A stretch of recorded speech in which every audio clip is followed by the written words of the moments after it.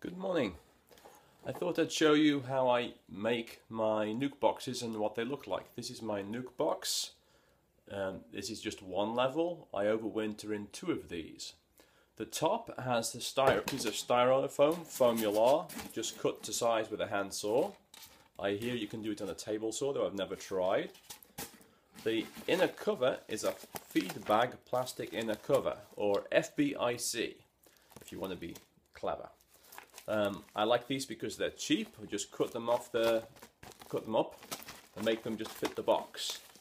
The box itself is a straightforward box with rabbeted joints and these OD Frank handles, which are just cleats with an angle on them, and the auger hole 3/4 of an inch, 3 inches from the top and centered.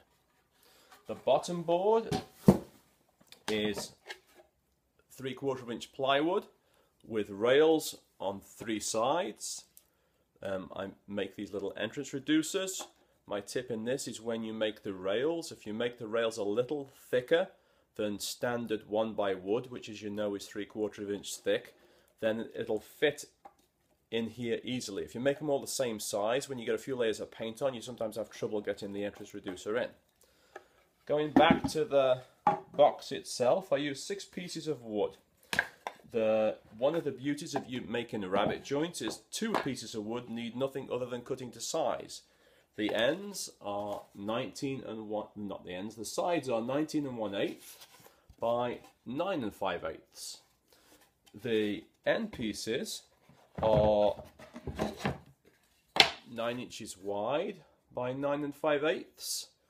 And the rabbet joint on the other side is 3/4 inch deep this way, the same on both sides, by 3/8, because 19 and 1/8 from the side plus 3/8 from this side and 3/8 from the other side make a total of 19 and 7/8. I glue them up using Titebond 2, and I clamp them together to make them square. Measure the cross diagonal and try and get it within an 1/8 to 1/4 of an inch to be as square as you possibly can. Remember, these are B boxes, it's not fine furniture.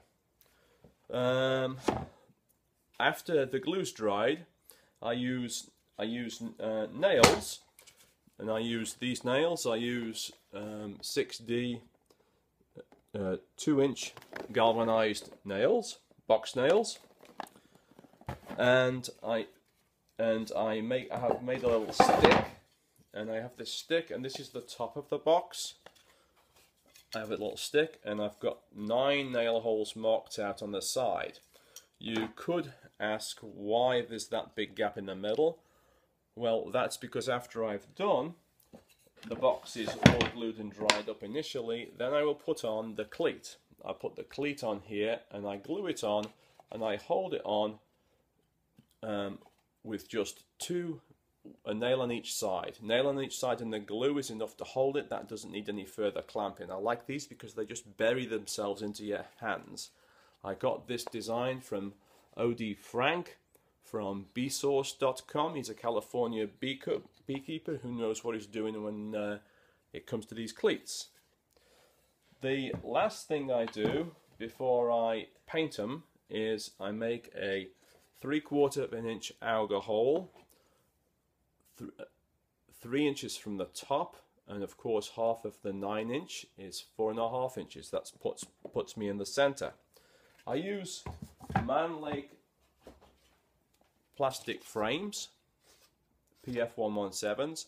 I like these because they're cheap and they've been working for me, and I've not really tried anything else. So why change something that's working?